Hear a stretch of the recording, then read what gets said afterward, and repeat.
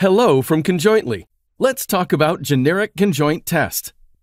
This test can help you select product features, packaging, and claims, and discover marginal willingness to pay for specific features. In this video, we'll show you how to use Generic Conjoint Test in 3 steps, starting with the setup. Imagine you want to find optimal features for a new variety of moisturizers.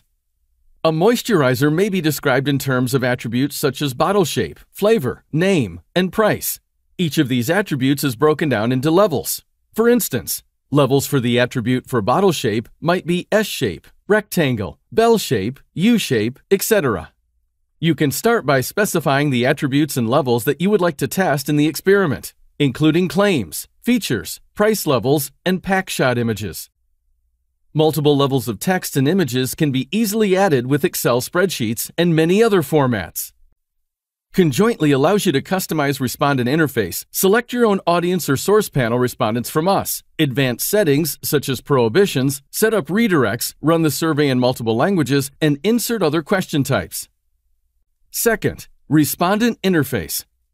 Rather than merely asking what respondents like in a product or what features they find most important, we give respondents the choice of several SKUs as well as a none of the above option.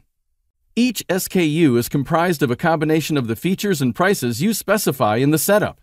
Each respondent will be shown approximately a dozen screens with different carefully assembled SKUs to choose from. From respondents' choices, we build their individual preference profiles in relation to specific features. Third, outputs. Conjointly offers several key outputs of generic conjoint. Relative importance by attributes shows how important each attribute is relative to the other attributes in customers' decision-making process. In this example, prices are considered as the most important attribute. You can switch on confidence intervals to see if these differences are statistically significant. Relative value by level shows the relative performance of specific levels within each attribute. For example, within the attribute of flavor, fragrance-free performs better than the others.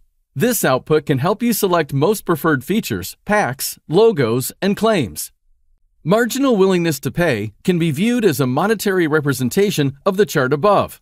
It shows amounts of price decreases that are equivalent to upgrades in features. For example, relative to the baseline of S-shape, an upgrade to bell shape is equivalent to a price decrease of 61 cents. This output is only available if price is included in the test and if consumers prefer lower prices, as is the case in most markets. Ranked list of product concepts shows different combinations of features ordered by customers' preference.